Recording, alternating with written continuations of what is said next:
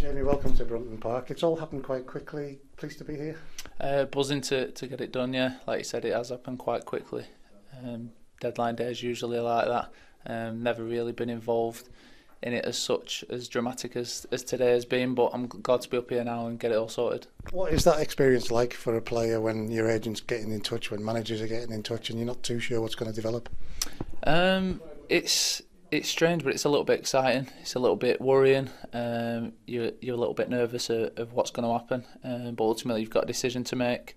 I was fortunate enough to be in the situation where I had a choice and I had to make a decision, and that's one that I'm happy with, and I'm glad to be here. We've all been following the internet. Your name's been cropping up with some pretty good clubs. What's brought you to Brunton Park?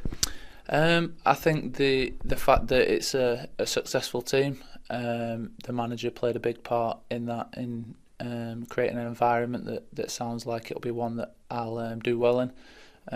I think the fact that I wanted to come and play for something, as I was at Bolton, we were in a successful team that was going for promotion.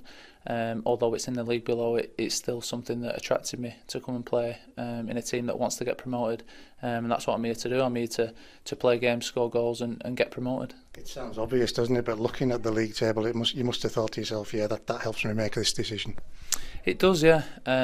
It's very tight up there at the minute, but we've been up there all season in a great position. Ultimately, we want to get in that top three, and there is teams behind us that are chasing. But I'm here to do a job, and it's something, like I said, that attracted me to come here and perform and hopefully get us in that top three. And it sounds like Keith and Lee have said some good things about the club.